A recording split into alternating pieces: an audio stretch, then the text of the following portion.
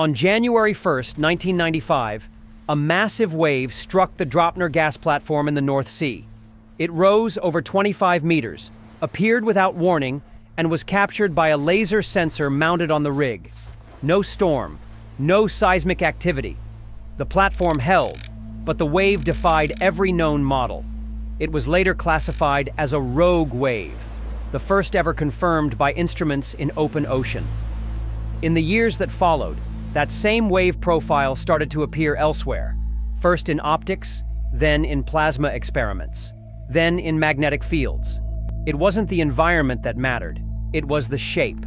Short-lived spikes, steep, localized, unpredictable. The same mathematical structures used to describe Draupner, nonlinear wave equations, started matching observations across physics.